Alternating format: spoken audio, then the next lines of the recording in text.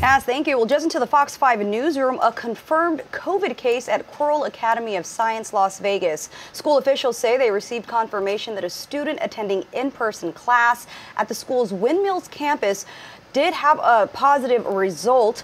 24 students have now begun to quarantine with contact tracing and sanitation efforts that are ongoing under the guidance of the Southern Nevada Health District. The school says that all parents with students attending that school in particular have been notified.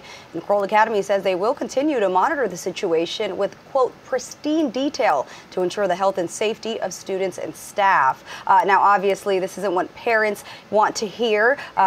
That's been a major concern as students do return to full-time in-person learning. So, folks, case of COVID at one of our Valley schools on day 3 of this school year. I'll send it back to you, Alyssa.